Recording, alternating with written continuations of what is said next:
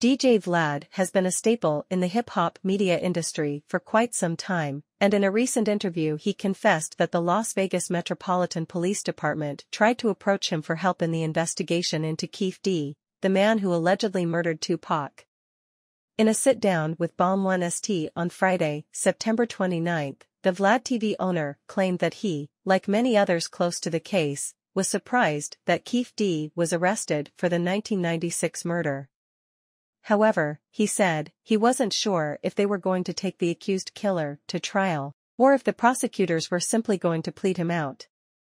What's more, Vlad said, he could have had a much bigger role in the investigation had he chosen to, because he'd interviewed several key players, including Keefe himself, for his site.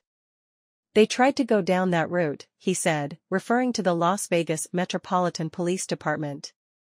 I've gotten a bunch of phone calls and emails and stuff like that. But I'm not cooperating with this. When pressed further, Vlad insisted that he wasn't interested in turning over the so-called uncut versions of his interviews, which is what the police seem to be after. My thing, and I've always held this stance when it comes to people, is that I'm not going to have you come to my platform and do an interview with you, only to then work against you with the police, he said. Regardless of what people think I really do, the reality is, if you interview on my platform, and the police try to approach me on it, I'm always going to say no. According to court documents obtained by HipHopDX, Davis has been charged with the category A felony of murder with the use of a deadly weapon with the intent to promote, further or assist a criminal gang. The prosecution is alleging that Davis murdered Pac at the behest of the South Side Compton Crips.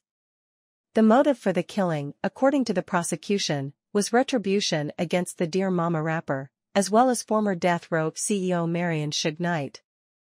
Davis will be arraigned on Wednesday, October 4, for the crime. Tupac was shot multiple times in a drive-by shooting in Las Vegas on September 7, 1996.